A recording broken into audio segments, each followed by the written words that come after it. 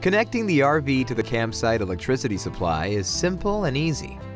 Remove the RV power cord from the RV. It is normally stored under the rear seat. Plug the correct end into the receptacle on the RV, then turn the collar to lock the cord. Locate the breaker on the campsite power pole and switch to the off position. Plug the RV power cord into the campsite power pole, then switch the campsite power pole breaker to the on position. Select a 30 amp service. If a 30 amp service is not available, use the 15 amp adapter supplied with your RV. This will limit the simultaneous use of appliances. Check that the voltage meter on your monitor panel reads more than 13 volts. Seek campsite staff if there is no breaker located on the campsite power pole or the voltage meter is not reading more than 13 volts.